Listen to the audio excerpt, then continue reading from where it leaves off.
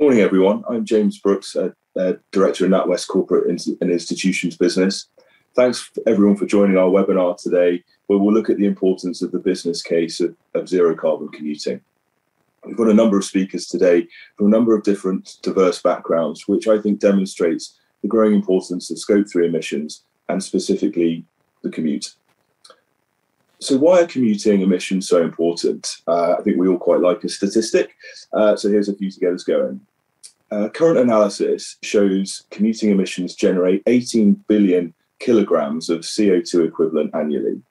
And that equates to 25% of total emissions and an incredible 5% of the UK's total emissions.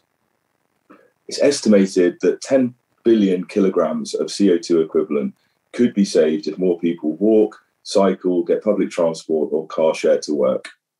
Clearly, they're big numbers, but that shows that by focusing on decarbonisation of the commute, the impact will be very impactful to reducing UK emissions. Tackling climate change is the biggest challenge of our time, and the NatWest Group is central to our purpose-led strategy. As the leading bank in the UK for business customers and one of the largest retail banks, we've got a significant responsibility to lead the way to help people transition to net zero carbon economy. NatWest is determined to play a leading role in tackling climate change and helping our customers do the same. As a bank, we made our own operations net carbon zero during 2020, and we're working towards being carbon positive by 2025. Working in partnership with companies like Mobilityways has helped us to understand our emissions and how to tackle them. We hope you find the session today useful and informative. We've got a Q&A session at the end where you can raise your hand or submit questions via the portal to be read out. I'm now going to hand you over to Mark Hand from Mobilityways, who will introduce their company. Over to you, Mark. Many thanks, James. My name is Mark Hand. I'm the Business Development Director for the LiftShare Group. LiftShare are a independent, mission-driven social enterprise who, for the last 25 years nearly, have been working with large employers throughout the UK to support them to help their staff share journeys to work. Just before lockdown, we hit a key milestone. We took the billionth mile off the UK road network, and it was an exciting time. We were on a trajectory to repeat that every 3 years. Sadly, of course, when Boris stood up and said, don't go to work and don't car share, that had some implications for the business. And what we did during lockdown was we reflected on how we could best add value in the future. And we thought about some of the things that were taking place through the pandemic. The unprecedented speed of change that we've seen in terms of people working from home, and the response of management teams to that, actually moving away from perhaps a more conservative, with a small c, view of staff working from home to now a much more open-minded approach to things like hybrid working. We also saw some of the benefits of taking cars off the network, people cycling more, actually being able to hear the birds, less congestion and those sorts of things. But on the flip side, an awareness of how vulnerable we are to world events, again, sadly being repeated now, and also this emerging theme coming through much more strongly for the majority of people around climate change and the threat. So we came to some decisions ourselves about, as I say, how best to add value. And if we could just move on to a short video, I think we can explain better how we developed Mobilityways. We start with the stark findings of an international team of scientists led by the UK Met Office. Today's report is yet more evidence that the growing concentration of carbon dioxide in the atmosphere is changing our climate. The reduction of Arctic sea ice cover and melting of the permafrost has accelerated during this year's heat wave. Terrifying signs of things to come, according to tonight's dire new assessment from 13 federal agencies, with potentially disastrous consequences for the planet. However, the last 3 months have seen some significant changes. And this is the very last moment when we have in which we can actually hope to stem some of these disasters. The vision for Mobilityways is to make zero carbon commuting a reality. And I created Mobilityways because it's just become really clear that unless we decarbonise the commute, we will fail our net zero goals. The commute is one of the least efficient journeys any of us ever make, and the commute has become the single largest source of emissions in the UK, It now accounts for 18 billion kilos of carbon every year. 90% of us travel alone to work every morning. 40% of us could cycle to work, but don't. 40% of us could go by public transport, but don't. 10 million of us could share a lift with someone who lives within walking distance of our house, but we don't share a lift. And yet, we face a climate crisis. We need to decarbonise our commute, and there are solutions there right now that are not only better for the environment, but better for us, better for our pockets, better for our health. We need to change how we travel, and we've seen through the success of our sister brand LiftShare over the last 22 years that there are ways that we can shift behaviours, and it's proven to work, and we need to do it fast, because in reality we've only got 10 years to really start shifting the dial on this, and we've got to make a move now. If we fail to make zero carbon commuting reality, we will fail our net zero goals. And if we fail our net zero goals, our children will not forgive us.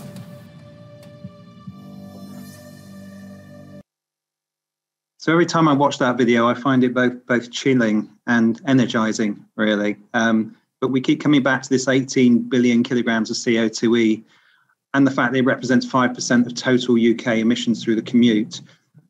When I speak to organisations across the country, and obviously do that frequently in my role, I do find that number varies considerably. And when we're speaking to organisations, particularly professional services, office-based organisations, I've even come across situations where it may be 50, 60, or even 70% of the carbon footprint of that organisation. It's something we need to tackle, and there are many benefits to organisations of actually taking a more enlightened path, shall we say, in terms of sustainable commuting.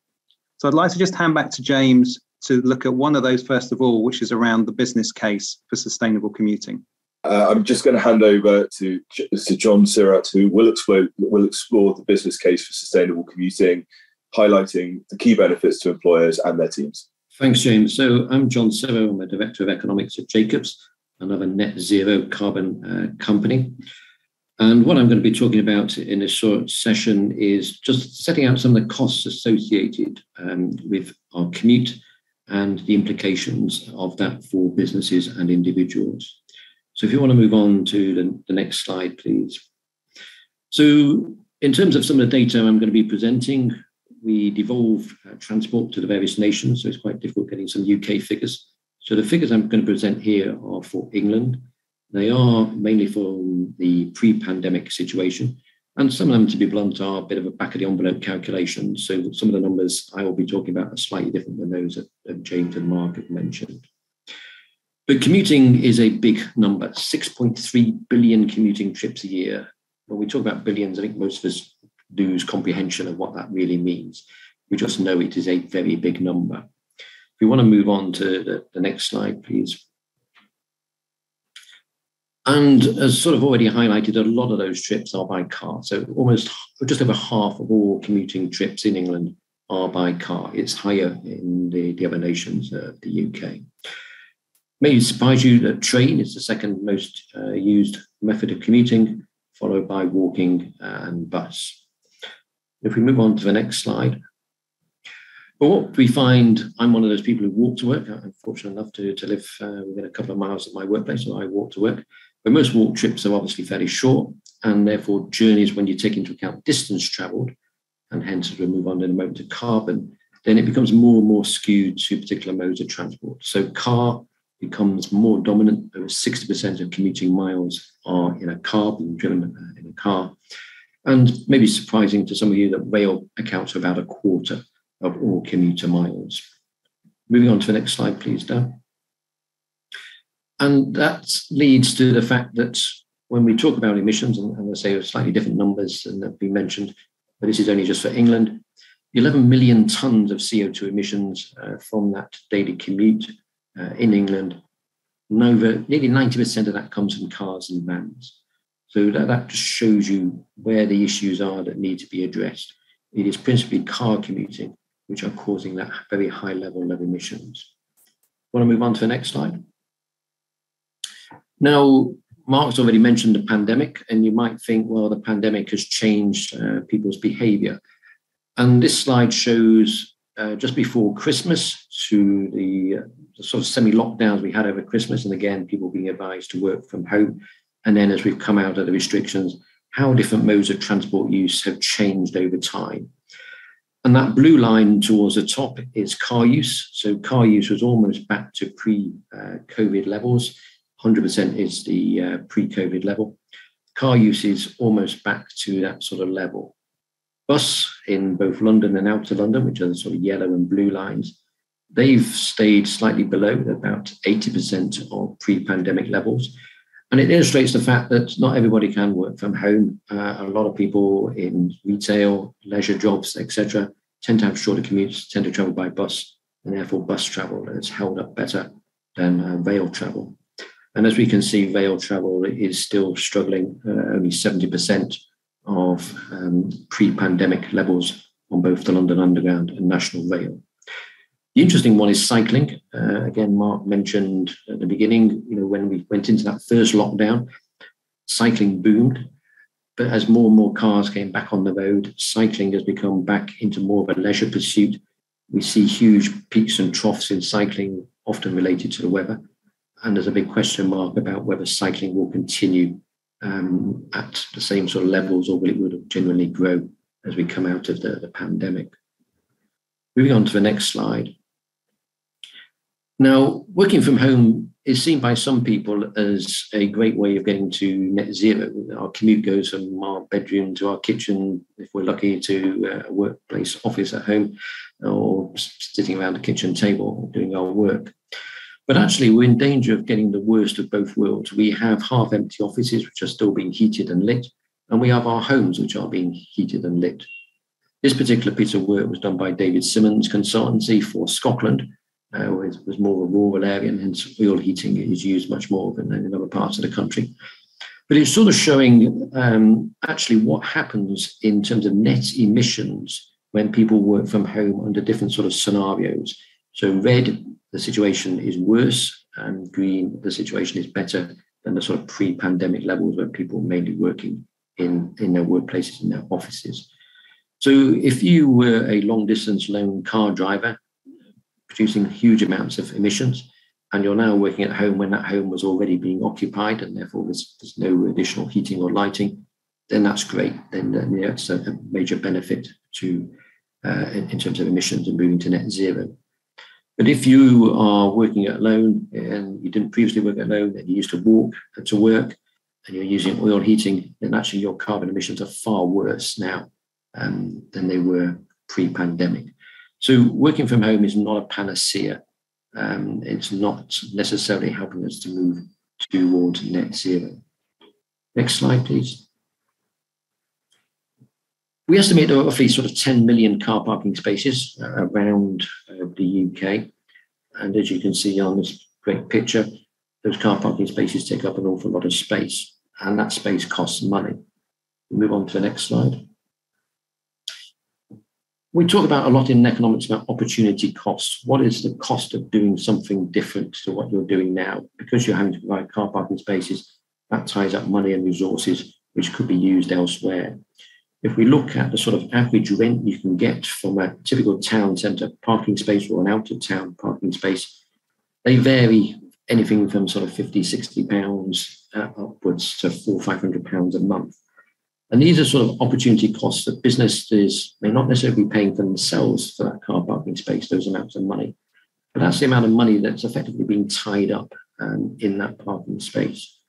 And on the bottom of that slide, if we just go back onto the slide, we also have a way of increasing taxes from parking spaces. So we have the ability to have workplace parking levies in both England and now recently in Scotland, which enables a local authority to tax parking spaces. Nottingham is at the moment the only place to do that, and their charge is an average, it's £35 a month it works out at. It's just over sort of £400 a year as a charge to the business for providing that parking space. And that money goes back in and invested into public transport. We'll come back onto that in a minute. Next slide, please.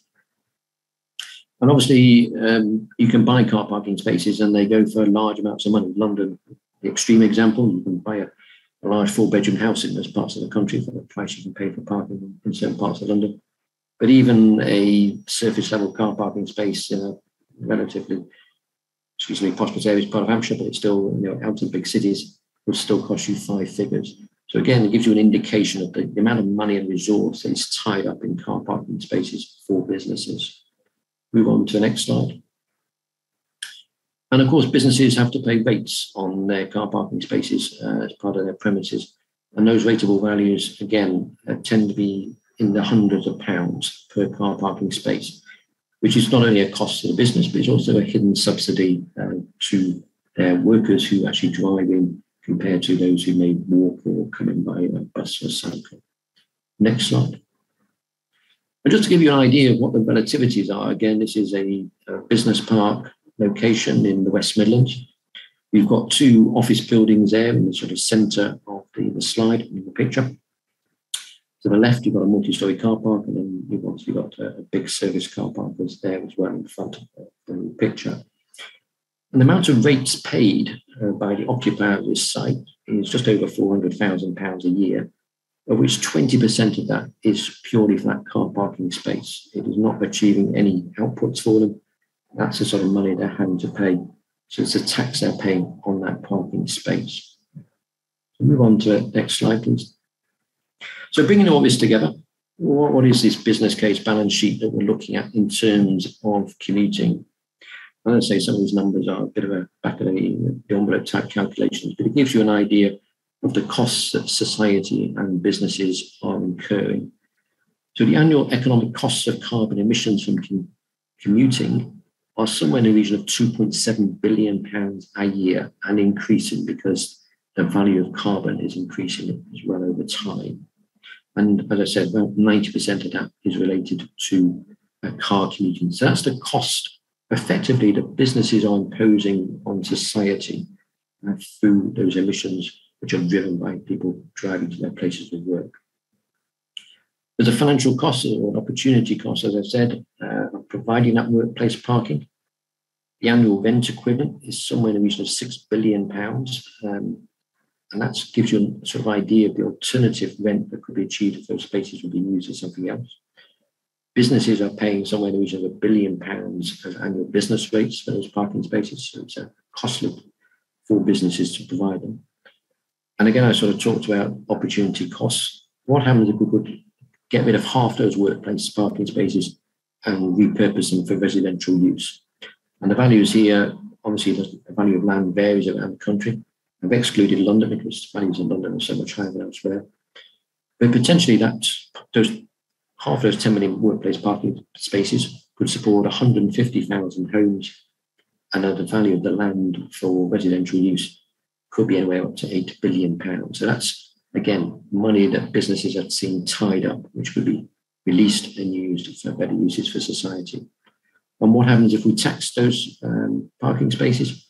But again, the workplace parking levy only applies to sort of small, medium-sized to large car parks.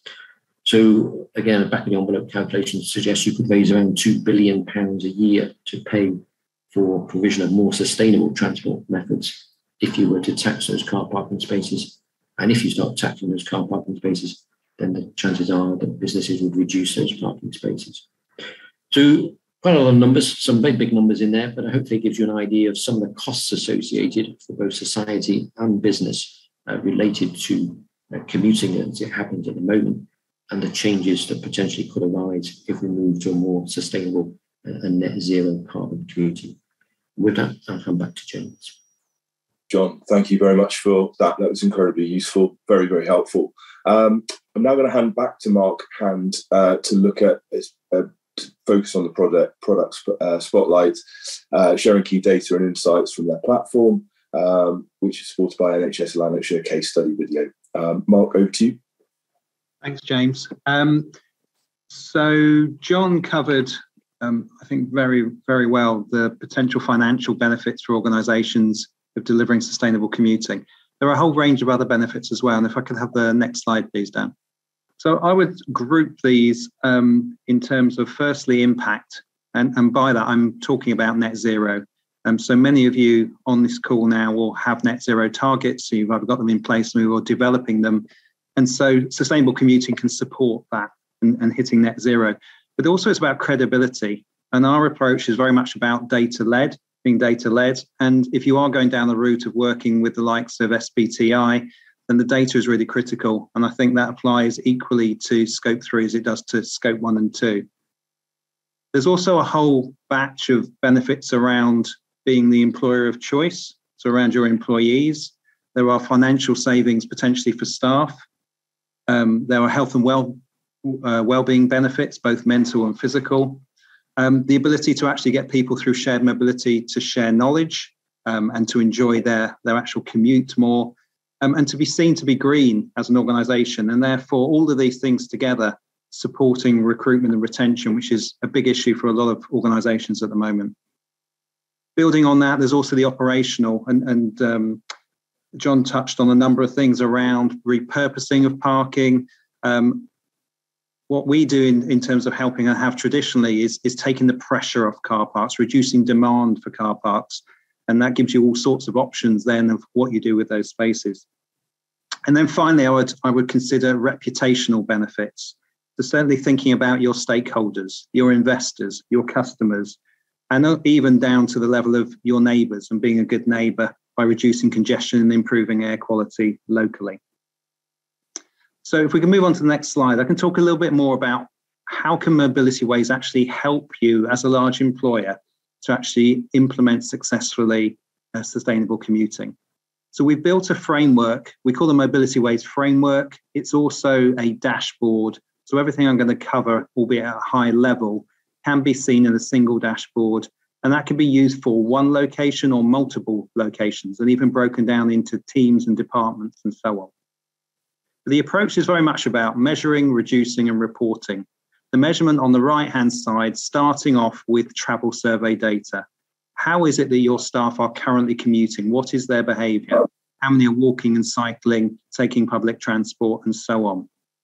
And that gives us a baseline position, and it also allows us, through a tool that we've created, to convert that data into commute emissions. So an understanding of the kilograms of CO2e that each of your commuting staff actually generate through their behaviour. So the travel survey and the commute emissions, that's your benchmark. But what we can then do through another piece of software that we've created called Scoping Smart Mobility is to actually understand, based on where your staff live, firstly, what the art of the possible is. What are the travel options they already have, as opposed to how do they currently travel? What are the implications of starting to shift that behaviour against a whole range of metrics? So whether it's financial savings for the business or for staff, health and well-being implications, and reducing CO2e and nitrogen. And thirdly, where are the gaps in provision? Where are the services so poor that staff have no other option, and indeed large clusters of staff have no other option than to travel alone in a petrol or a diesel car to site? So the measurement side is really important as a starting point, and based on that data, we can then start to think about interventions, whether they be cycle to work schemes, car clubs, car sharing, e-bikes, e-scooters, a whole range of things in terms of a sector, the mobility sector, which is developing and evolving very, very quickly. Having done that, we need to get the information through to staff in terms of engagement. So that's both in terms of sessions like this, but also enabling staff to get that quality of information quickly and easily through personalised travel plans that give employees all of their choices, but also an understanding of the implications of the decision they make in terms of which mode to use. And when we're working with organisations, if there is a commitment to actually reduce commute emissions, we can certify that organisation. And that certification sits very neatly alongside others like Planet Mark, Carbon Trust, and so on. And then there's a constant review and analysis going on through this process to see what campaigns are working, where we can strengthen things, and what the impact is in terms of reducing that ACEL, that a level of kilograms per employee being created on average per annum. And the idea behind all of this is that we agree a strategy with an organisation to take them from wherever they are now in terms of those commute emissions to zero. And that's what we want to achieve. Next slide, please. So I touched on travel surveys as being pretty key to all of this. And the surveys enable you to do, of course, an annual review of how staff are commuting, but they also allow you to dig much deeper than that, to really understand by mode why people are perhaps not travelling in a certain way when those opportunities exist. So if I could just ask Dan to just click through to the next line. So this is on the right-hand side, you'll see some work that we're currently doing with Torbay and Devon NHS Trust. There's a survey going on. It's got about a week to run. We have had so far around 1,500 responses. Now, we've asked initially 3 key questions. How were you commuting before the pandemic? And you can see the dark blue line that runs across here with quite a significant number, not surprisingly, driving alone, and then a range of numbers across, quite small numbers across the rest of the options. Then it was in the lighter blue, how did you commute today? And there's not a significant difference other than on the far right where you see working from home, obviously playing a key role here. How do you hope to be commuting this time next year was intended to take people's minds beyond COVID. And again, looking at these numbers, there's not a dramatic difference between what's happening now and how people see themselves traveling in the future. But crucially, the next question asked, which of these modes could you be encouraged to use? And if you could just click through, you'll see a very different response. So 55% could be encouraged to use public transport. Over 60% could be encouraged to car share, and so on.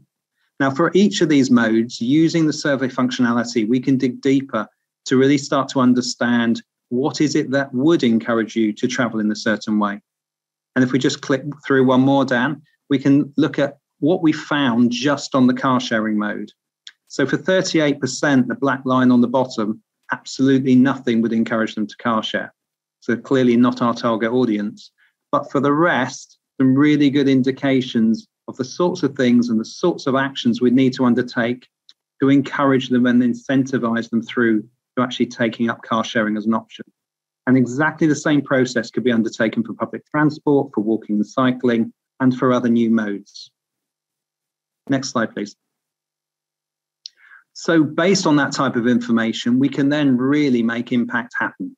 This is a case study from Arup, which took place just before lockdown, where in just 3 months, through the introduction of a really successful lift share scheme, combined with the incentives and policies that we'd learned were required to make this successful, we managed to get half of all staff confirmed sharing in just 3 months. That's not signed up.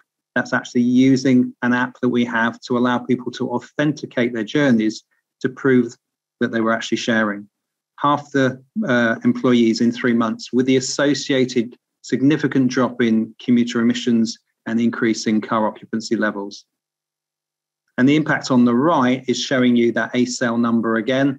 So falling from a start point of 830 kilograms of CO2e per commuter down to 602, which is roughly the national average. Next slide, please. So I mentioned earlier about ACEL rating, and just very briefly, what we do is we take the travel survey data, we apply some key government numbers which are updated annually, such as average distance travelled per mode, average emissions per mode. And on the basis of that, we come up with a rating for an organisation. As I say, it's a starting point, a benchmark from which we want to drive down to zero. But because we've mapped the entire country, it is possible for organisations to be able to compare themselves both locally and nationally. And the next slide, please. So on scoping, what I wanted to do was just take you through very briefly a quick case study, and no better than to use NatWest in Gogarburn, where we actually ran the scoping exercise for nearly 5,000 staff.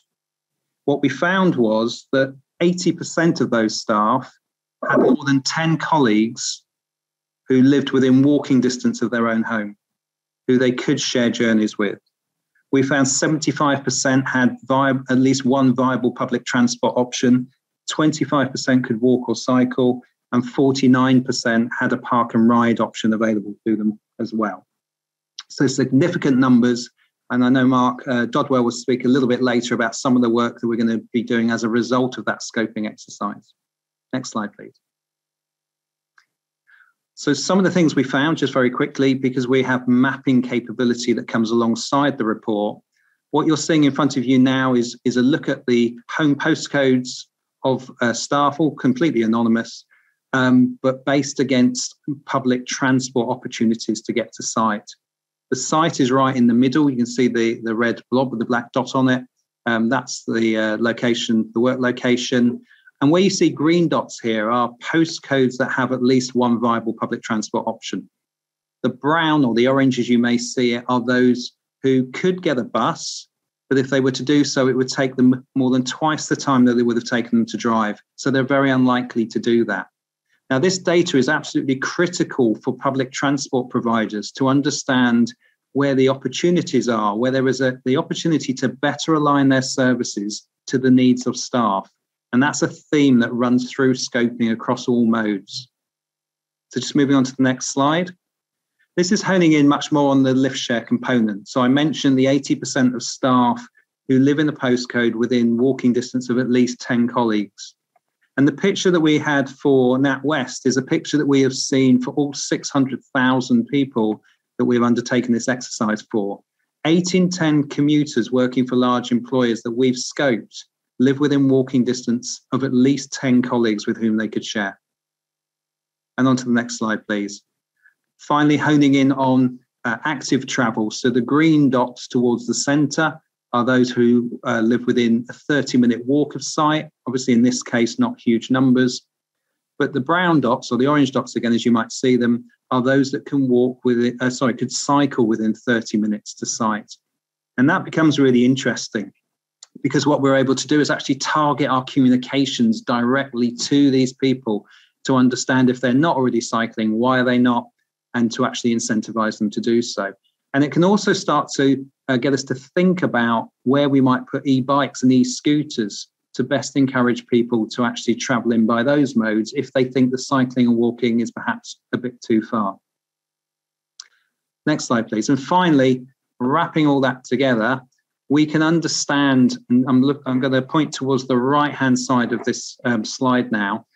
Based on the scoping report, if every member of staff at NatWest were to travel in the most sustainable way already available to them, this shows us what we call the ACEL opportunity. How far could we drive down that ACEL number? Typically, for those 600,000 people I referred to earlier, we find that through behaviour change alone, we can halve that number. And next slide, please. And just a reminder that we can get all this information to staff as often as they wish through personal travel plans that can show them all of their choices.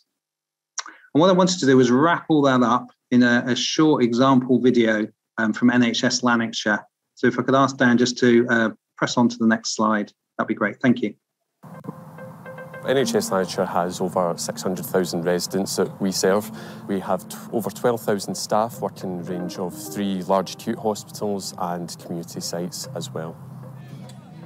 As we've seen from the commentary surrounding COP26, we need systemic and quite full change across all boards in Scotland, across all governments as well, in order to reach net zero. Obviously, commuting has a huge impact on that, particularly when we consider staff and patient travel as well, which can't be overlooked. Some of those journeys will be essential, but we need to make sure as an organisation that we do that in the most sustainable fashion. ACEL and scoping has been really useful in actually just putting a metric to emissions from staff commuting. It's insight that we didn't have before, but it's allowed us to have that figure to then track and manage over time. It also shows us where staff are commuting from and to. It allows us to then target strategically what sites we go after. Staff travel surveys have been interesting because it showed overwhelmingly that any staff journeys made have been via single occupancy car journey, which I think underlines the importance of what we're trying to achieve. As an organisation, we need to be able to communicate what we're doing, what facilities and resources are available to staff to make small changes in workplace that can add up over time. Some of the initiatives we've put in place to encourage staff to commute more sustainably have been some cycle parking, cycling infrastructure across our 3 large commute sites. We've also seen cycling infrastructure go into our community sites as well. That includes bike repair stands, cycle stands, heated tunnel rails. We have plans to install more of those. I think one of the main benefits staff experience through Mobilityways is the personalised travel plans. That's a huge benefit. It's never something we've been able to offer. Having that sort of automated through the platform is a huge benefit. Even speaking to the staff, I've heard many benefits from just improved mental health. They're getting to work refreshed, ready for the day. I would recommend Mobilityways as a tool for all public bodies. It's a level of insight we've never had before. We're still quite early in that journey on Mobilityways as a platform, but even still, it's been worth its weight in gold. I'm optimistic we can achieve zero carbon commuting. Won't be without its challenges, but there is a real appetite out there. We just need to be able to leverage that and deliver that. Mark, thank you very much for that. I'd now like to introduce Kirsty Austin from the Department for Transport. Kirsty will look at the Commute Zero initiative outlined with the Department of Transport Decarbonisation Plan. Kirsty, over to you. Morning, everybody. So firstly, thanks so much for the invitation. It's very exciting to, in my first month in a new job actually, be invited to such an important event. And if you'll indulge me this morning, I just want to give a little bit of sort of context to how the department views these issues and the sort of scale of opportunity we see around the commute in terms of helping us achieve net zero. So, but firstly, a bit more of an introduction about me. So I'm the new Deputy Director for Systems and Strategies in the Future Transport Systems and Environment Directorate in DFT. In the past year, I think it's fair to say that the Department for Transport has become the Department for Decarbonising Transport and reducing other environmental impacts. We take the agenda incredibly seriously, not least because transport emissions are, of course, one of the 2 big contributors to the UK's current baseline of emissions. My remit includes looking at how the government can remove the barriers to mode shift, how we can tackle things like congestion that can have a negative impact on air quality locally, as well as looking at how we make decisions about the interventions for future transport schemes that we might do. Clearly, there's a big challenge here in terms of commuting, and I won't repeat the statistics that others have already given, but it does, given how much of rush hour is really single cars with one person in them, it feels like it's a really good place for us to start in terms of trying to shift behaviours. And the good news is that, as the Mobilityways team have already shown us, predictability around journeys means that we can capture information and data and start to be creative about alternatives. So I said I was here to give a bit of background about the Transport Decarbonisation Plan. Transport itself accounts for 27% of our overall UK domestic emissions. The opening video sort of made quite a compelling case about why that is an immediate priority for us all to work together to reduce. The vast majority of journeys are, of course, commutes, but it's quite a complex backdrop, really. We've been looking at, as we roll out the electric vehicles mandate, we've been looking really at, is this a war on the motorist? Absolutely not. Since 1990, we've seen domestic emissions drop quite significantly in lots of sectors, but on the face of it, by comparison, transport emissions have only fallen 5%. What's really going on is a mix of more efficient engines and more efficient car technologies, but a growth at the same time in the number of journeys being taken.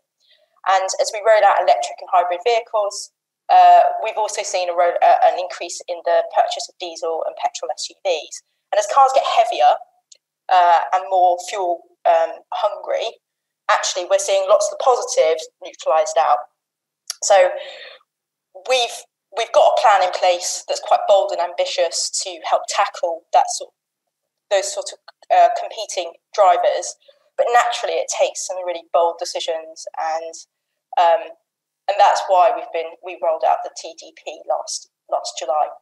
And don't get me wrong, as I said, this is not a war on the motorist. Quite often, actually, when we've we've crunched the numbers, cars can be the most efficient option for some people in certain situations. But there are a lot of areas where there are some easy, quick wins around behavioural change. And I think it's one of the key messages that we keep hearing from public consultations across government, not just in DFT, that actually for employees, having access to information about how they can change their commute is one of the key barriers. Now, you'll know your employees better than anybody, but if you've and I think the ASL tool is a great option if you need help with that. But in DFT, our staff networks are pretty active at sort of mapping things and helping inform how we support our staff to actively travel, use more public transport, think about alternatives to driving to our sites. We're no longer just central London based, which means that actually, as we relocate to different regional hubs, we're seeing an uptick in the number of people driving into the department. So we're not immune from some of these pressures, and we're not in a sort of ivory tower in London. I think it's so understanding the data and the predictability is a pretty important part of it, and that's why this year we're looking to launch a scheme called Commute Zero, and it was one of the commitments that we made in the TDP, and it's an opportunity for us to bring together employers like yourselves. To think about how we might provide more support and encouragement and take up of low commuting options amongst workforces. So later this year, early in the new financial year, we will be launching a new scheme in the usual way. What we're trying to do is reduce the number of car journeys that are effectively commutes. So at the moment it's 1 in 5. We haven't set a target for what we want to reduce it to, but we will be consulting on what's the most appropriate sort of measurement to try and aim for.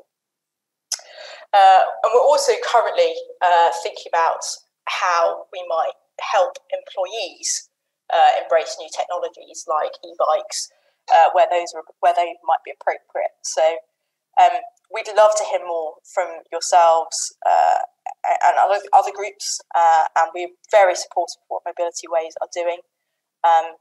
And it's really great to be invited here today alongside these excellent speakers. I don't really want to sort of give too much more background about what we're doing or the transport decarbonisation plan, because I have a feeling when we get to the questions, actually, we'll get into some really good discussion points. But for now, that is the introduction I would like to give. Thank you, Kirsty. That was very helpful, very good introduction. And yes, I'm already seeing a few questions related to that, so we'll come into a couple of those extra bits within the Q&A session. Could I hand over now to Paul Chandler, who works for NHS England. He's looking at how Scope 3 commuter emissions fit within NHS's wider net zero strategy. Paul, over to you. Thank you very much. Hopefully everyone can hear me okay. I've got a few slides to canter through, really outlining what the NHS in total is doing on net zero travel and transport, and where commuting, not just from staff, but patients and visitors visiting healthcare centres fits within our overall strategy as well. So hopefully people can see the slides that will be on the screen shortly. Thank you. Okay, first thing to say is the NHS was the world's first national healthcare system to declare a plan to reach net zero by 2045. At COP, about 14 other national healthcare services decided to follow suit, but really the NHS is out in front in terms of national healthcare systems on that. It's a huge undertaking. The NHS emissions in England are about the same as the total emissions of Croatia or Denmark. So a huge job to do there. Next, please. Thank you. That table there shows our progress to date through the NHS of reducing our carbon emissions. Scope 1 and 2 emissions have reduced by 62% on the 1990 baseline, which is encouraging progress, although we do need to acknowledge that almost half of that is simply through the decarbonisation of the national electricity grid. Lots of other organisations would have seen a similar drop because of that. Our all scopes emissions has been slower, but has reduced 26% on the 1990 baseline. And you'll see from those figures that the progress has been patchy in each 5-year period, but is now accelerating, which is good to see. Next, please. In terms of our scope emissions, then what do we mean? Well, our scope 1 emissions, next please, Dan, features some travel and transport emissions there, primarily the vehicles that the NHS owns and operates, ranging from a car that a district nurse might use to visit patients in their own home up to an emergency ambulance. Scope 3 emissions cover quite a broad array of things, from business travel, including staff using their own vehicles on trust business, what we call grey fleet, freight, so anything delivered to and from hospitals is in scope for us as well, and in that bottom right hand corner, staff commuting. Next please, Dan. Interestingly though, the NHS is also considering patient and visitor transport, so not really technically in scope 3. This is an additional scope, and we've committed to reaching net zero for those emissions as well, in quite an unusual move. I don't think you'll find many large organisations that are considering the carbon emissions of their customers essentially accessing their services. So we're taking that on board in the NHS as well, because it's a significant source of carbon and other air pollutant emissions. Next, please, Dan. So in terms of the NHS carbon emissions, this is how it's split between the different different themes. The travel and transport ones are in the top left-hand quadrant, and across those various different scopes, 14% of the total NHS emissions come from travel and transport.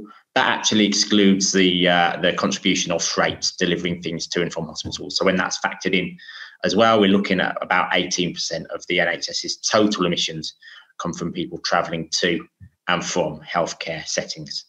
Then we split that by different sector in the NHS. Next, please, Dan. And unsurprisingly, in terms of the emissions from NHS fleet, acute hospitals and ambulance trusts make up the lion's share of those fleet emissions. In terms of patients and visitors and also business travel, most of that is concentrated in large acute hospitals. But for patient travel, that's spread much more evenly between mental health institutions, acute hospitals and primary care GP practices and things like that. So a range of different emissions for a range of different reasons, and therefore a range of different solutions that we will need to develop to reach our net zero objectives. Next, please. In terms of recent progress on reducing travel and transport emissions, I think the first thing to say is the net zero team at NHS England that I lead is a brand new entity. We started in October last year, but we are starting to see some good and worthwhile progress being made. Next, please. In the NHS long-term plan, which is essentially the NHS's 5-year strategy, published in 2019, there was a commitment to make sure that at least 90% of the entire NHS fleet was low-emission vehicles by 2028. By low-emission vehicles, we really mean complying with Euro 6D or 6 petrol standards, the kind of standards that you would need to be able to drive in London's ultra-low emission zone or Birmingham's clean air zone.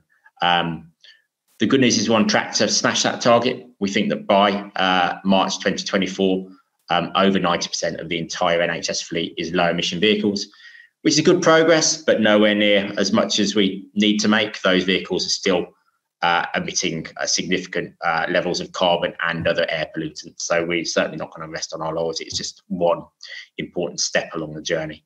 Next, please. There's also been some great pioneering, world-leading work, actually, with ambulance trusts. West Midlands Ambulance Service has developed the first zero-emission ambulance to be in active service. It's been running for a year and a half now. It's got a range of about 100 miles between charges. Does take between 3 and 4 hours to charge up, though. So it's a really useful step in the right direction, but certainly not the last word in developing emergency ambulances. Next, please. Some of you will have seen a COP, the Project Zero ambulance, developed in partnership with London Ambulance Service. It's the world's first hydrogen fuel cell ambulance, so again, a world first. This vehicle has a range of 300 miles between charges and can refuel within 7 minutes. So really helpful for big rural footprints. The problem being, of course, is that Britain's hydrogen refueling structure is really nascent. There's only 9 public hydrogen refueling stations in the UK and only 1 north of Swindon. So a long way to go if hydrogen is going to be an answer to decarbonising national fleets, including the NHS. Next, please. Really important step forward for the NHS, not just in travel and transport, but in all the work that we do. We've signed on to all of the kind of government-led procurement processes which apply a weighting to tender scores for companies bidding for public contracts. The NHS is going further. So from April 2023, any company that wants to bid for an NHS contract of any type that's worth over 5 million per annum will need to publish a carbon reduction plan before they're allowed to bid for that contract. So a huge step forward, really important for people who provide services to and from hospitals, including transporting patients to hospitals, because one of the early things that they can do to prove their commitment to carbon reduction and to reduce their revenue costs will be to switch to lower forms of carbon transport, particularly zero emission vehicles. So a huge lever that we can use there, using the NHS's purchasing power to force suppliers really to decarbonise their fleets. Next, please. And also we're working with NHS employers to restrict things like salary sacrifice schemes to only include zero emission or hybrid vehicles in the future. We need to tread quite carefully there. We need to understand the laws of unintended consequence, and we don't want to disadvantage certain groups of staff. So this will need to be planned quite carefully and over time, but that's the ambition really. And then to phase in, the requirement to use those kind of vehicles for business travel as well. So they're all really important steps in the journey, and will make a big difference to carbon emissions and to air pollution more generally. But there is a fly in the ointment. Next, please. Done. A lot of the things we've talked about so far relate to the NHS fleet, to business travel and to freight. But you can see there in the middle 3 really big bars in the waterfall chart, which account for other areas of carbon emission that are attributed to the NHS. Next, please. So staff commutes makes up 19% of the total travel and transport carbon emissions of the NHS as a whole. Patient travel, 29%, visitor travel, 6%. Now, they're quite difficult for the NHS to influence directly. There are scope 3 emissions or without scope 3 emissions, but we are committed to tackling these areas, starting with staff commutes. That's the area of these 3 bars that we've got the most influence on. And also we'll be focusing over the next year or 2 on how we can encourage staff to make that modal shift on a grand and mass scale. Next, please.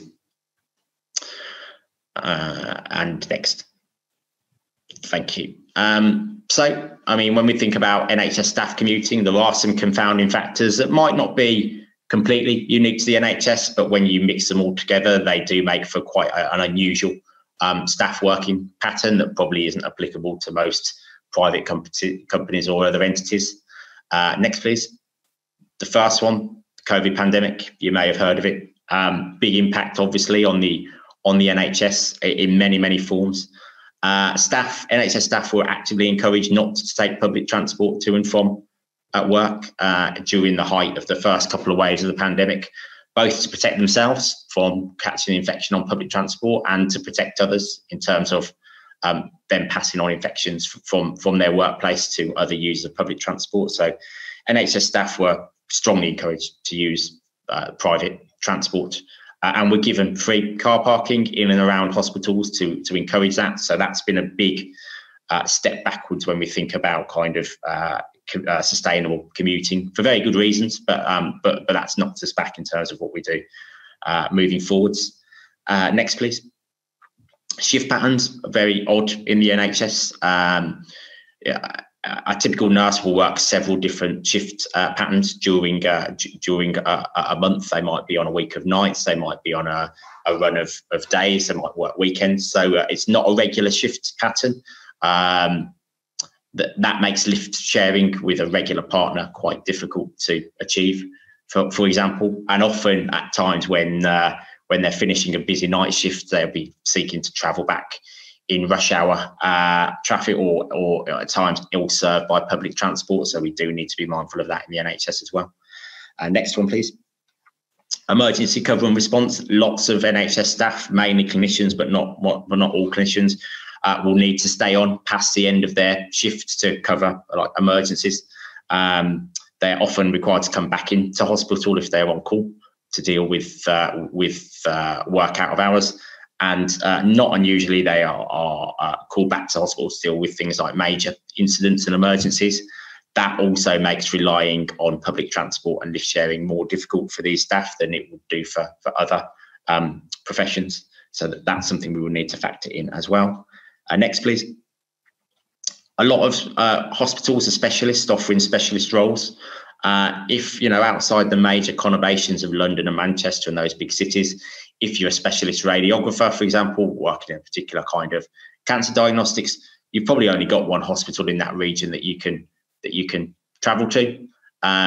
If you can't afford to live very close to that hospital, then that means long commutes. So a lot of NHS staff commute quite long distances to be able to further their career and to practice the specialist roles that they've trained to do. That again makes active travel and potentially public transport a poorer alternative to them in some cases. So we do need to be mindful of that as well. And lastly, multi-site delivery. Over half of the hospital trusts in England have more than one main site, and staff are often required to provide services at various sites, so potentially do a shift in the morning at one site and the afternoon somewhere else, for example. And there's an explicit policy in the NHS for the last 10 or 15 years, really, to move care out of hospital and into people's homes. That obviously affects the transport choices that staff will make, both in terms of how they commute into work in the first place and then how they travel around for work purposes during the day. Next, please.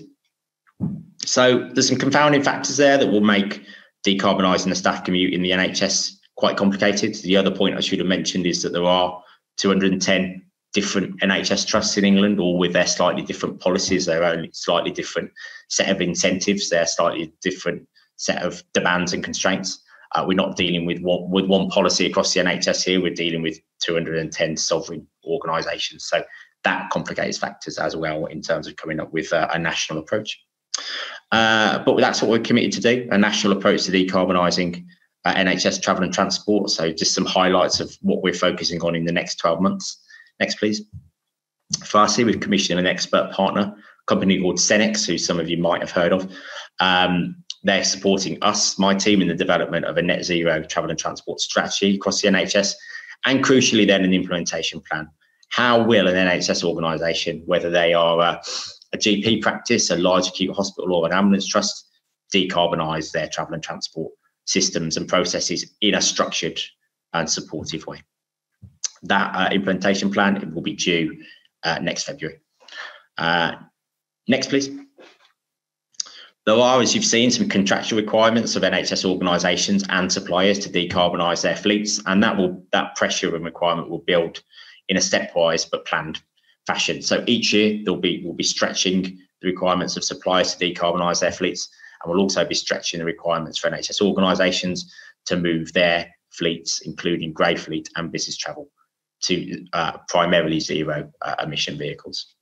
Next, please. To support that, we're developing a fleet transition tool. This is really designed so that NHS organisations and individual staff can weigh up the implications of the switching their existing vehicles to primarily a zero emission one, factoring in the cost of buying or leasing a zero emission vehicle on the one hand, against the fuel savings, the maintenance savings in things like congestion charge and clean air zones. and the residual value of a vehicle at the end of a lease period, to try and show people that actually a zero emission vehicle is a sound investment now over the lifetime of that vehicle. It will also include things like considerations about what charging infrastructure a hospital might need for a typical fleet, to try and bust that myth that people are going to need to invest huge sums of money in chargers or electric infrastructure.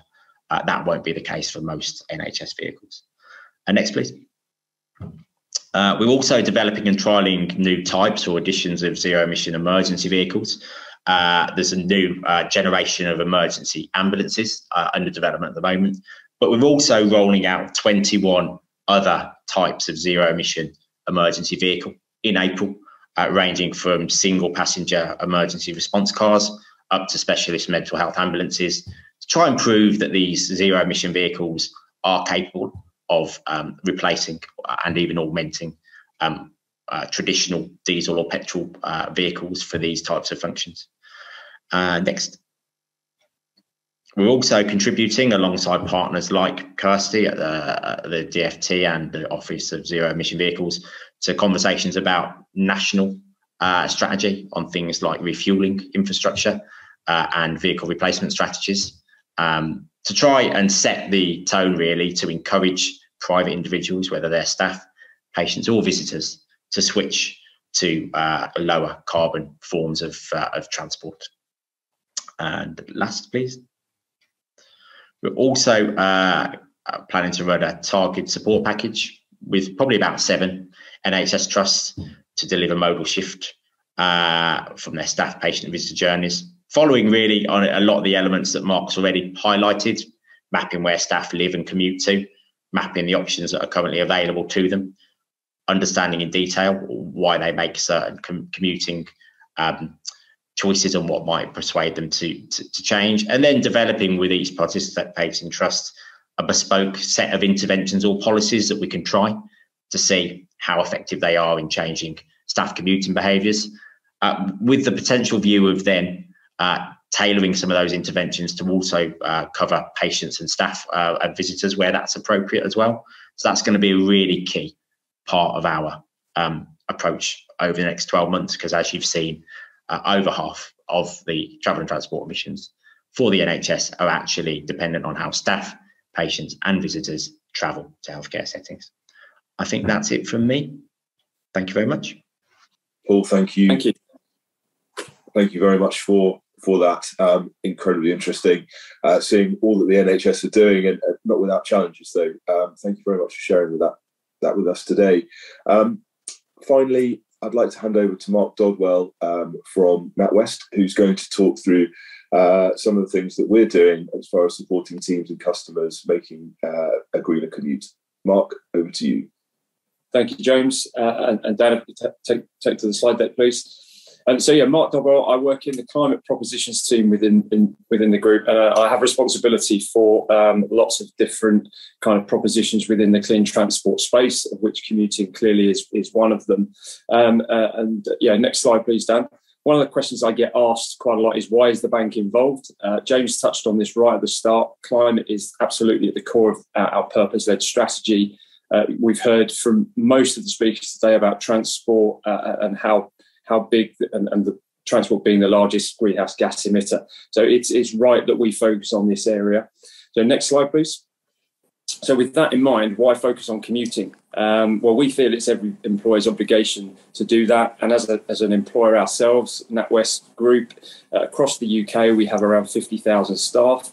We have about 19 million customers, circa 19 million customers in the UK. And all of us in the group, all of our customers are commuters, as we've heard from all the other speakers today. And lots of that commuting is done via car journeys, single occupancy car journeys. Some of it's done by public transport, some's done by active travel. And we've been working with Mobilityways. I met Mobilityways about 18 months ago. I've been working with them to understand how they can support. Mark touched on some of the work they've been doing for us. But if we can move on to the next slide.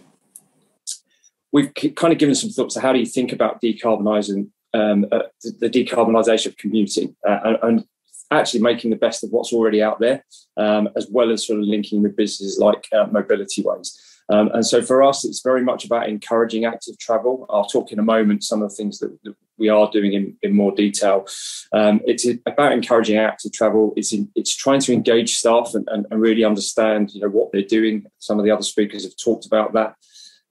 There have been lots of commuting benefits, again, touched on by others today, from 2020, 2021, during the pandemic. We shouldn't lose sight of those benefits, and we should try and lock those in as we move through this year and beyond. A key one is data. And, there'll be businesses on this call, some of you listening in and actually thinking, how can I do this myself? But if you're in a business district, somewhere across the UK, and it could well be that your neighbours are thinking about doing the same thing. So again, a bit of collaboration and thinking about using data between yourselves and your neighbours could start to sort of unlock some of the potential for commuting in your town, cities, wherever you're located. Electrification does play a huge part in decarbonising commuting. Clearly, the solution to our climate crisis is not to convert 37 million internal combustion engine cars to 37 million electric cars, but it does have its role to play, as others have touched on again. And think about plotting the solutions, thinking about bike sharing, lift sharing, company car schemes, the infrastructure that's required to support commuting, active travel, electrification infrastructure. And this is where Mobilityways can assist. It's where they've supported us. So what have we been doing as a bank? Next slide, please, Dan. So how are we supporting our staff? As a group, we signed up to the Climate Group EV100, a global initiative bringing companies together that are committed to switching their own vehicles to electric and that electrification. We have 2 car schemes in play for our staff, a salary sacrifice car scheme, which is now only hybrid and electric. Our staff cannot get internal combustion engine vehicles through that scheme any longer. And we also have a colleague car scheme through our partner brand Lombard, and that allows our staff to get electric and hybrid vehicles through that colleague car scheme as well. We have a small fleet of around 300 jobs needs cars in the UK. We are transitioning those to electric vehicles to support our staff that have made that change to electric already. We are installing 600 charge points at some of our larger campuses across the UK. And you may or may not have seen, you may have not heard, there is an app now out there, was launched in September of last year, the EV8 Switch app. That is supported by NatWest. It's sponsored by ourselves. And in the last couple of weeks, we've launched a staff version of that app. What that app does is if you download that to your phone, you run that in your current internal combustion engine car. Every time you drive over a 2-week period, it tracks what you do, and then basically it tells you whether converting to electric would work for you based on the journeys that you make. That's linked into our company car schemes now. So our staff are benefiting from using that app, and then it's helping them choose which vehicles might be good for them to make that electrification happen. We have a partnership with Octopus Energy. That's a partnership to support both our customers and our staff. But for our staff, what that is doing is our staff are engaging with Octopus and having home charging points installed so that they can electrify their commute with their new EV vehicles. A change we made in 2020, we increased our cycle to work scheme. We've had a cycle to work scheme for many years, but it was capped at £1,000. We made an increase into that scheme to £3,000 in 2020. That opens up the option of some good quality e-bikes, and we started to see a lot more kind of people taking that as we sort of introduce our return to work and our new ways of working across the group. We're seeing kind of that option being taken, and e-bikes now being a viable option on that scheme. And then obviously one of the reasons we're here with Mobilityways today, we created a pilot with Mobilityways in Scotland, as Mark alluded to earlier, on our Gogarburn campus.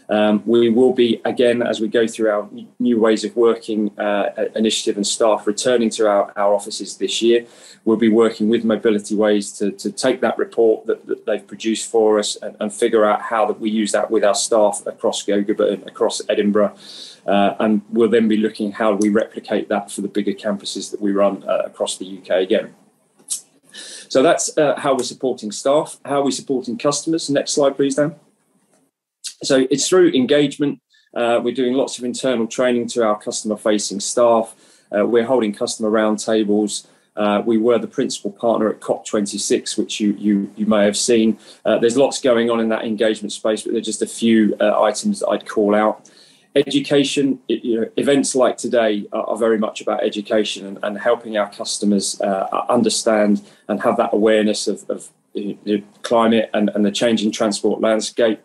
And we're also doing lots of work on carbon calculators, which will help that education for customers. And I guess the early signs of the work we've been doing in that space, whenever you produce a carbon calculator or a commercial customer of ours uses a carbon calculator, transport features in there. So that's helping us with that education process. And the team that I work in was set up last year very much to look at propositions. How do we develop propositions through partnerships, through that collaboration that helps our customers make better climate transport decisions?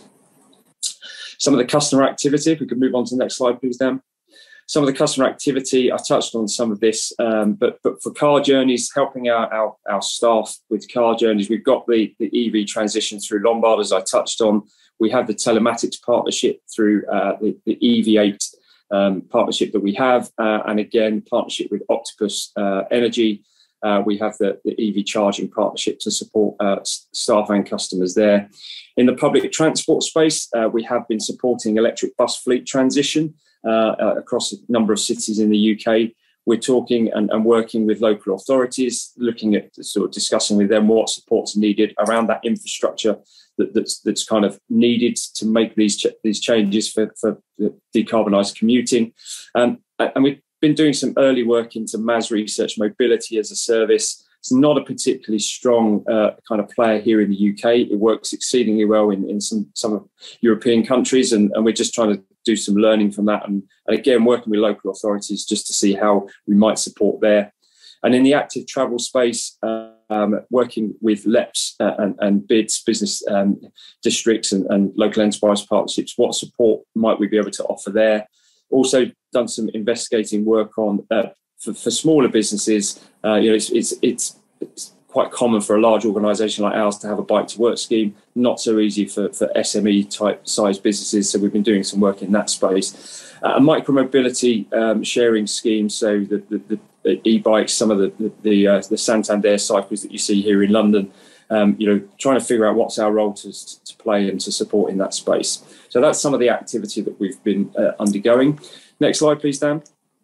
But just coming back to that zero carbon commuting, what are some of the challenges? I think various speakers today have called some of these out, but it's an individual's choice to change their commuting practice. Clearly, it's on us as employers to help with that, but it's not a corporate's choice to make that final move and change how you do make that commute.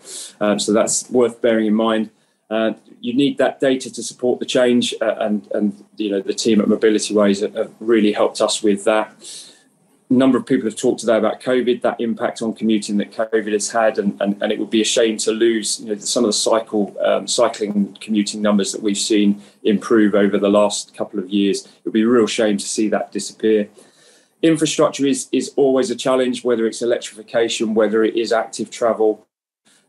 Most forms of decarbonised transport need some kind of infrastructure support, and clearly, there are challenges around that, and we need to figure out how we support that. The costs, the myths and true carbon footprint of electric vehicles is always a challenge whenever I speak on events such as this and we talk about electric vehicles. People have myths around, there are myths around how good they are, how useful they are, how carbon friendly they are. So there are always going to be challenges in that space. And then the final one, which I touched on just a moment ago, is MAS really a viable option? And it's been attempted by some local authorities in the UK, hasn't worked. Others are looking at it again. So again, it's really kind of understanding, could we have a MAS platform that works here in the UK? Next slide, please, Dan. So that's the challenges. I won't dwell on this too much because Mark covered this brilliantly for us earlier. So our work with Mobilityways, as I say, working on our Gogarburn campus. So if we just move to the final slide and a summary from myself, it is every employer's obligation to focus on zero and carbon commuting, measuring and reporting Scope 3 emissions. Will it be mandatory? Will that happen? Obviously, Scope 1, Scope 2 for certain businesses is now, but Scope 3 emissions could well go that way, and therefore you're going to need kind of ways to measure that. As a group, before we engaged with Mobilityways, I was talking to our head of property services. They've been looking at how to do this, trying to figure out how do we measure and report on commuting emissions.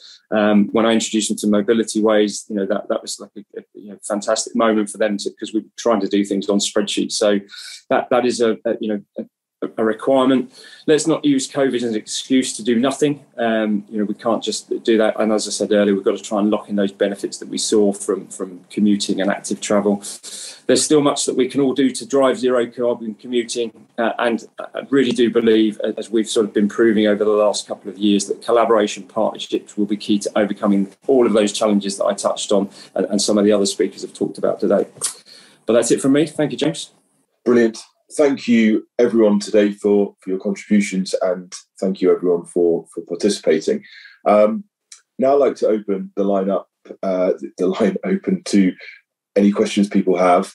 So please raise your hand or put questions up onto the chat, and I can read them out. We have quite a few already. So while we're waiting for any raised hands, I will start with the questions that have been submitted on the portal.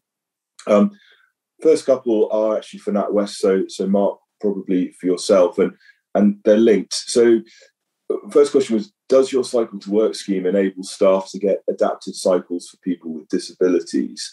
And then there's a linked question to that. So was there any reason for capping the cycle to work scheme at 3,000, given that the government no longer requires a limit? Some adapted cycles for people with disabilities and cycles that accommodate children on the back can cost more than 3,000. Mark? Some really good questions. I guess I'll be more honest. I don't know why we capped it at 3,000. It was a bit of a challenge to get our HR team to move from that original £1,000. So we've sort of taken that in as a win to get it up to 3,000. I would think that the adaptive cycles are available. I don't believe that we've restricted any, but it's a really good point that's made around the cost of those and some of the better e-bikes. So it's a fair question, and it's probably one that we should take away and ask of ourselves, James, I think. Absolutely agree. Thank you, and thank you for those questions. The next question, Kirsty, is for you, for the Department for Transport, and is slightly linked to the end of Mark's comments a minute ago. EVs are much heavier than internal combustion engines due to the necessity to have a large battery pack to get any decent range.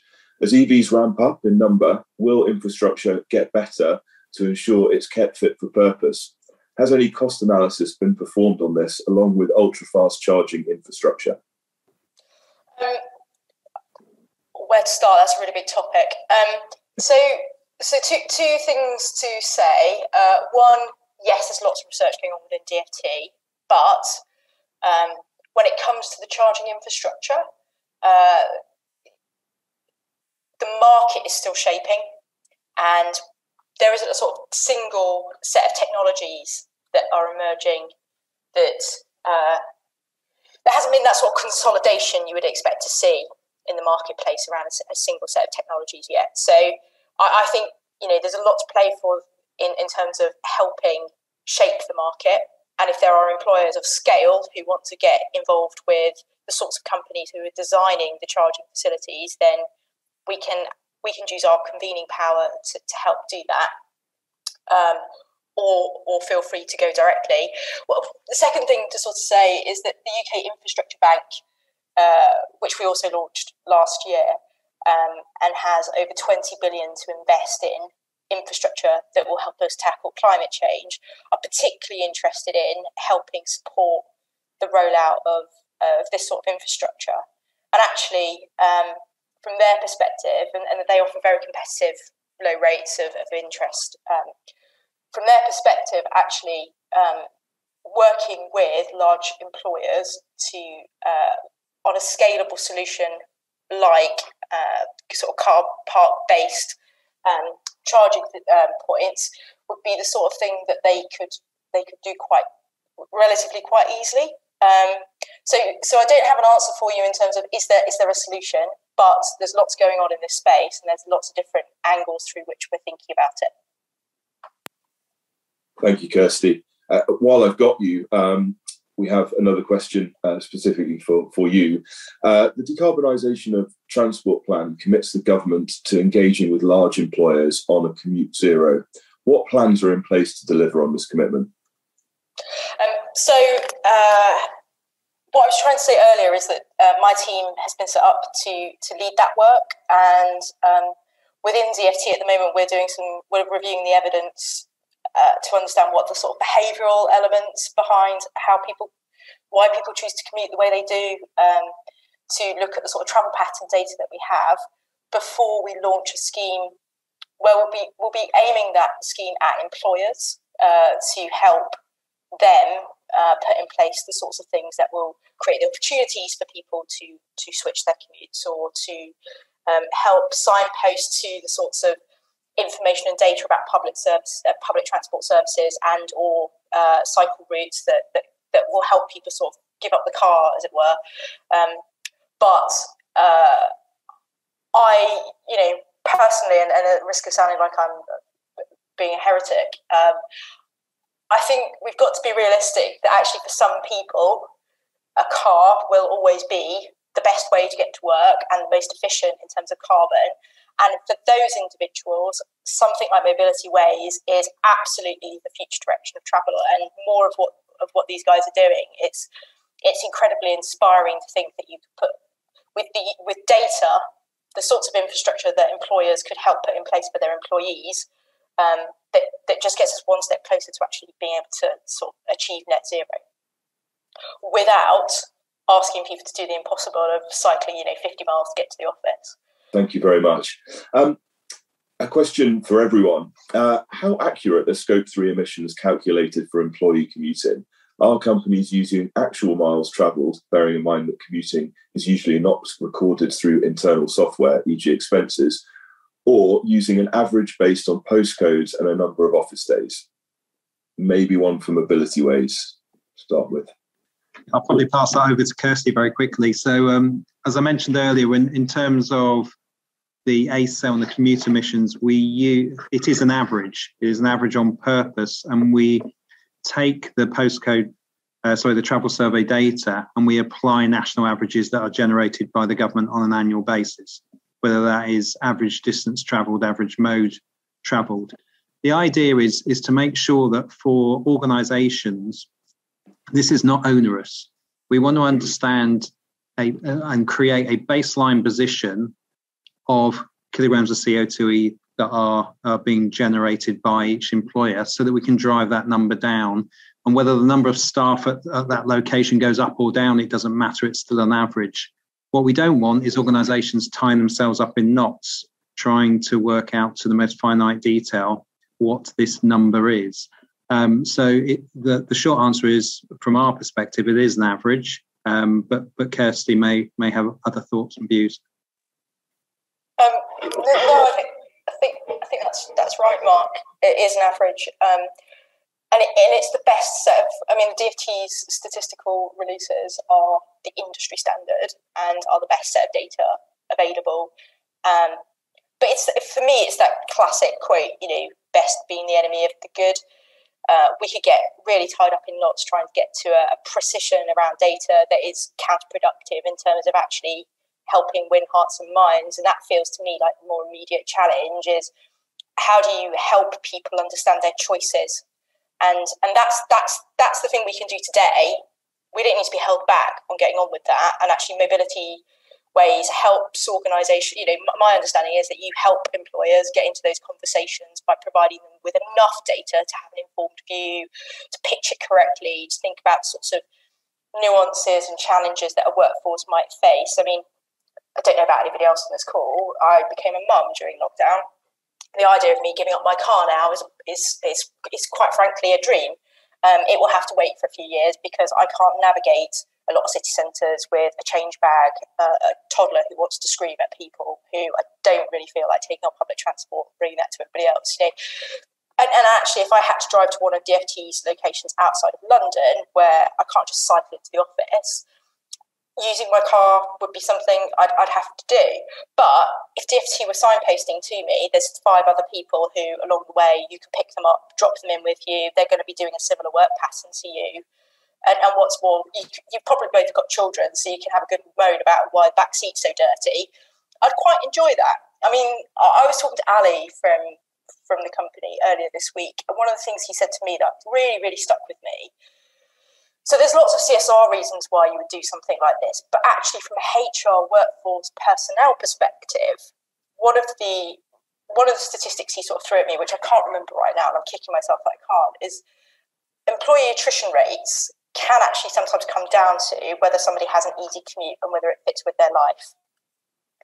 And for lots of people who moved jobs during COVID, actually the reality of going back to hybrid working or office-based or workplace-based working maybe forcing some people to rethink their choices. And actually the cost of recruitment, the cost of onboarding, the cost of staff turnover, and in the current labour market, even if you had a single-digit percentage point on that for a large-scale employer, the business case is already made for doing something in this space, regardless of the environmental benefits it will bring. But I'd like to think you were doing it for the environmental benefits. But if you need to convince people who are harder edged and more driven by financial bottom lines, then I think that's a pretty compelling one to go after. Thank you for that, Kirsty. Dan, just checking, we don't have any raised hands at the moment. No, we don't currently have any raised hands. Great, thank you. Okay, I think we've got a couple more minutes, so maybe just one final question. Looking through, the problem with car sharing is security of knowing how safe you are in a car and entering or allowing a stranger into the car. What is the vetting process of the people in the scheme? I think I should probably take that one. Okay, I think there's a number of aspects to this. The first is that when we set up organisational schemes, lift share schemes, we are setting them up for an employer, and the employer has the choice of making that what we call a closed scheme, so staff can only share with other members of staff, or allow their members of staff to make that decision for themselves. Do they just want to share with colleagues, who of course are all vetted by the organisation, or are they happy to share with others outside the organisation? And typically, it's about 50-50 in terms of people's approaches to that. When we've done membership surveys, which I find really interesting, the issue of safety amongst the sort of 700,000 odd members that we've had over the years is very low down on the list of concerns. It is rightly the concern of employers, because we have an obligation as employers to look after the well-being of our staff. But there are, through the Lift Share programme, the opportunity to add your journey or journeys onto the system. You're not giving away lots of details about location. You have the opportunity to see people who potentially you could match with, to have conversations with those people, and to make a judgment on whether you feel comfortable to share with those individuals. So on top of that, lots of health and safety information, which for a lot of it really is common sense. The last thing I would say, and this is not in any way being flippant, is after 23 years and 700,000 members, we have never had an incident involving lift sharing. So that is not to say that it isn't important and we mustn't focus on it, and we must make sure people use their common sense in using the service. But it is essentially a safe way of travelling. Thank you, Mark. And thank you to everyone who's participated today. I notice we're right at time now. Thank you for all the questions. I'm very sorry we haven't managed to get through all of them. Thank you everyone for participating today. It's been a very, very, very interesting event. Some of the messages I've been getting through the event have been very interesting as well. We will endeavour to follow up where we can do. And with that, I'll bring the call to a close. Thanks very much.